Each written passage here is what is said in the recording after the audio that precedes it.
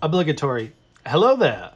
Nate here from Out of the Basement. What's up, everybody? Bringing you a brand new review today. From Star Wars The Black Series, we're going to be taking a look at the retro Kenner vintage card back release of Obi-Wan KENOBI. This is an Amazon exclusive. And of course, you can see it is on a Kenner style vintage card back, and it is also a Kenner inspired figure. And right up front, of course, this figure is mostly just a repaint, but I really do like the Ben Kenobi figure. Of course, on the top you can see the 50th Lucasfilm logo there, and of course the vintage card, which we've seen before with the regular release of the figure for the 40th anniversary of A New Hope. We've got Ben Kenobi with a greenish yellow lightsaber like the original packaging. And of course, flipping the box over, you can see a picture of him and Darth Vader dueling, as well as the timeline that has also shown up on the recent archive waves as well. Of course, we are here. And of course, there is the bio if you want to go ahead and pause it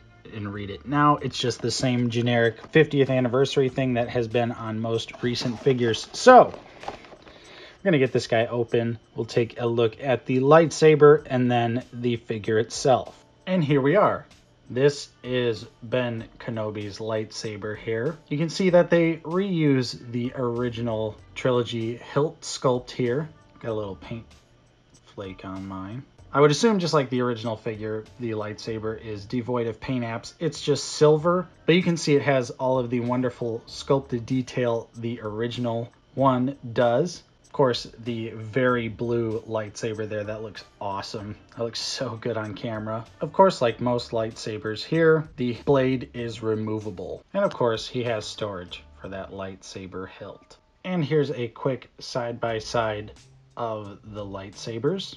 And you can see right there all the side-by-side different details that are on the original release versus this vintage-inspired one. Of course, I'll take the painted hilt any day of the week, but I'd have to assume the whole no paint apps thing works in Hasbro's favor and it can be considered a reference to the original figure. All right, and now we're going to take a look at the figure. And here is Obi-Wan Kenobi out of the packaging, looking absolutely amazing.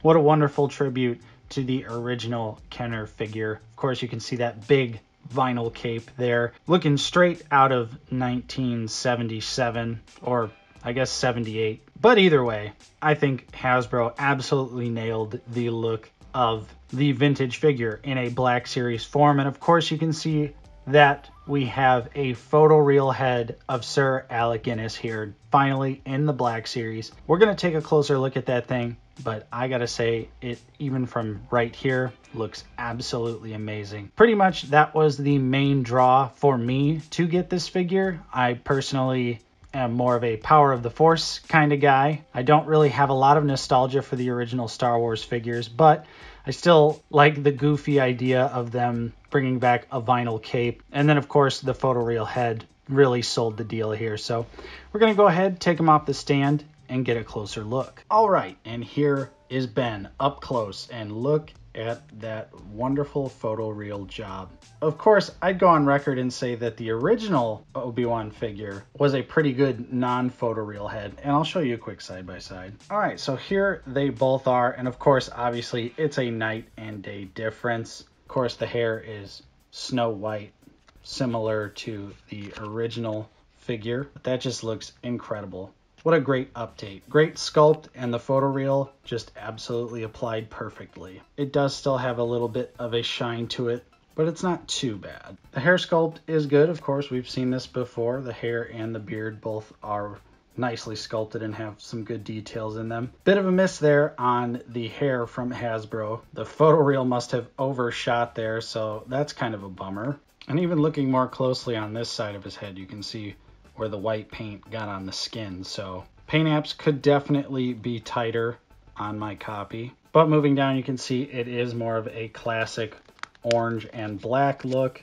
like the figure itself, the vintage figure, I should say. But it still really does have a lot of great sculpted detail. Like I said earlier, the Obi-Wan figure is actually pretty damn awesome. You can see the arms there have some really nice detail to them as well. Of course, the belt looks absolutely fantastic. Underneath, you could see the legs are even black with some orange boots.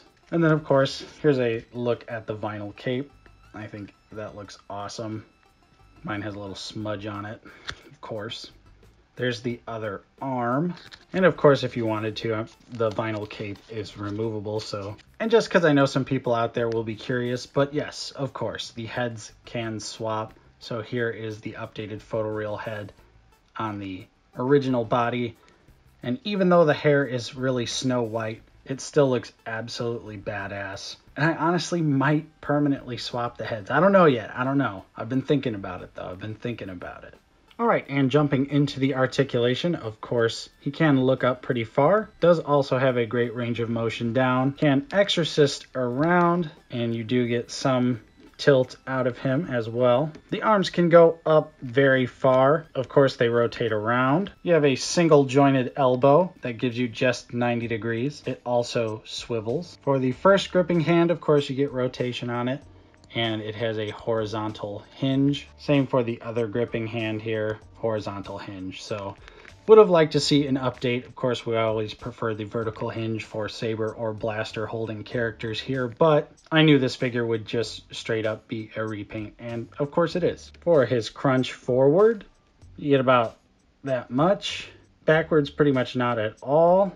Of course, you do rotate and have some amount of side to side there as well. His leg can kick up about that far, but of course you got to hold the heavy soft plastic tunic here, because of course once you put it down it'll lower the leg pretty much. There is a slit on the side, so you can have Obi do the splits if you so choose, or if you want to pose him like that for some reason. But moving back into the leg, of course, you know, he can kick back about that far, probably a little bit further if you lift this up. So yeah, like that, he can kick back about that far. Does have a thigh cut right there. Double jointed knees that actually work very well. And for the feet, of course, they can go down very far, go up a decent amount as well. And of course, ankle pivot. So there you go. Overall, we knew exactly what we'd be getting into with the articulation of this figure. Not bad, pretty much standard fare for most Black Series figures. Definitely could use a few tweaks, but I think overall the body still holds up. So overall, it's a very solid figure. But now let's go ahead and see how he scales. First up, of course, here's some Black Series figures. We have the Land Speeder Luke with the Skywalker Strikes accessories and the Black Series Jawa. Here he is with Grand Moff Tarkin and the Black Pauldron Sand Trooper. Of course, we've got the 40th anniversary A New Hope Darth Vader and the new 2020 Stormtrooper. Then, of course, with the imports, we've got the SH Figuarts Tank Pilot and the Mafex First Order Stormtrooper. And to finish it off with some Bandai stuff, we have the movie realization Shadow Stormtrooper and the R5 model kit painted by yours truly. So there you have it, folks. There was my review of the new Kenner-inspired Obi-Wan Kenobi Black Series action figure. I gotta say, this figure is awesome. Even for someone like me who's not nostalgic for the original Kenner release, the solid body with the updated photoreal head that is very easily swappable to the other Obi-Wan made this an easy pickup for me. So I'd say it's definitely worth it and is going to look good on the shelf. Of course, I'd love to know what you guys think of this figure. Let me know in the comments down below. If you enjoyed this video, don't forget to leave a like, subscribe if you are new. We're always talking about Star Wars The Black Series here on the channel. I'm Nate from Out of the Basement. Thank you so much for watching, and I'll see you guys next time.